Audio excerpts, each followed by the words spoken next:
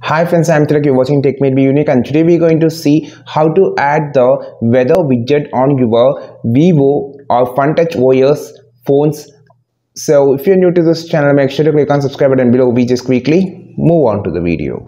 To add the weather widget in your home screen in the Vivo phones on FunTouch OS, you just need to long press on the screen.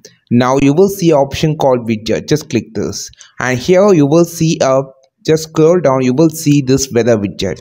Just long press it and just drag it. It will be moved inside your screen. Now just place it, and here you just can long press it and you can just edit on the home screen. Just click on the edit option. So you can just click on this minus option to delete the widget, or just long press it.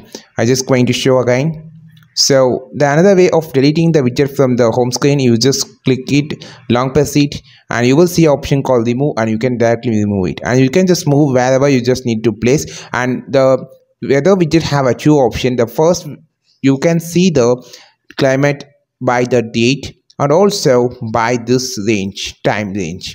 These are the two widgets and super weather widget of Vivo phones or of FunTouch OS phones. I think this video helped you a lot. Like this video, share this video, subscribe to this channel. We will meet our next video with super valuable content. This is Tilak signing off from Tech Made Be Unique. Have a wonderful day.